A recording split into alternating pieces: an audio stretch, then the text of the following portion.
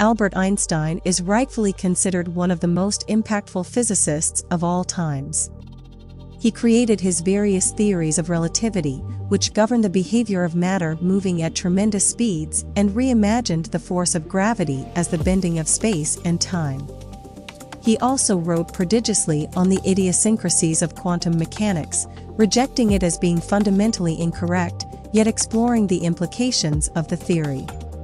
While Einstein's reputation as a genius is secure, a little extra validation never hurts, especially when it revolves around one of Einstein's most exotic predictions: wormholes, or tunnels through space. This week, a consortium of researchers from Caltech, Google, Fermilab, MIT, and Harvard used a device called the Sycamore quantum processor to generate and control what is equivalent to a wormhole. The Sycamore is a quantum computer developed by Google. How does this work? It comes down to intricate interconnections between two of Einstein's ideas: wormholes and quantum entanglement. In 1935, Einstein was working with his student Nathan Rosen on ways to convert his theory of gravity, called the theory of general relativity, into a theory of everything. One problem was that the theory predicted infinities at the center of black holes. These infinities arose when the total mass of a dead star collapsed down into a spot of zero size, what are called singularities. Rosen and Einstein played around with other possible solutions, including using some creative mathematics to replace two singularities with a tube that connected them. These tubes are called Einstein-Rosen bridges, or, more colloquially, wormholes. In principle, it would be possible to have an object enter one wormhole and exit the other, even though the ends of the wormholes are separated by large distances.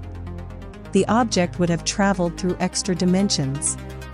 This work is called theory. Wormholes are favorites of science fiction writers, as they provide the possibility of faster-than-light travel. Spacecraft could travel large distances in zero time.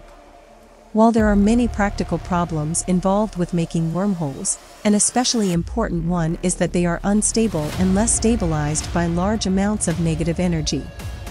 That same year, Einstein and Rosen also worked on a topic in quantum mechanics, this time with another physicist by the name of Boris Podolsky. This topic involved quantum entanglement, which considers the behavior of two objects that were initially in contact with one another so that their properties are intertwined.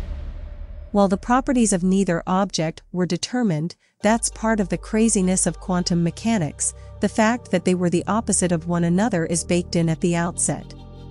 The tricky business was that even if you separated the two objects by enormous distances and measured the properties of one of them, you instantly knew the properties of the other, despite the properties of neither being determined until a measurement was performed. This was called the EPR paradox, after the researchers' initials. ER equals EPR. Both the ER theory and EPR paradox were considered curiosities for a long time. However, it was in the last decade when scientists began to understand that the two ideas had deeper connections. In fact, it has become clear that the two ideas are, in many ways, functionally identical. Two physicists, one Meldesena and Leonard Susskind, are often mentioned as having made some of the more crucial contributions to this realization, and it was Meldesena who coined the succinct representation of the observation. ER equals EPR. If it is indeed true that ER equals EPR, then we are in luck, because, while we cannot create and generate wormholes, we certainly can do EPR measurements. We have done measurements like that for decades. Wormholes might be real. This is where the new announcement enters the picture. In a paper in Nature, researchers developed a simplified approach to the problem and modeled wormhole behavior on the quantum computer. They found that the result was exactly as expected. They were even able to simulate conditions whereby the theoretical wormhole was governed by positive and negative energy, and discovered that, while the positive option was unstable, the negative one was stable, just as ER theory suggests. To the extent that EPR and ER are mathematically the same, this work implies that wormholes are not just theoretical curiosities. It is important to note that the researchers did not generate a physical wormhole. No objects were transferred through extra dimensions. Instead, what was demonstrated was quantum behavior. However, since the mathematics of ER and EPR are deeply intertwined, the new result suggests that wormholes are at least a possibility. Quantum gravity.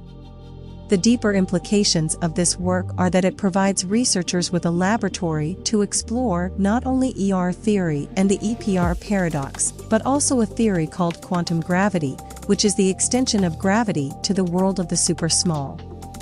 A successful theory of quantum gravity has eluded the scientific community for nearly a century, so this new capability may help illuminate a path forward.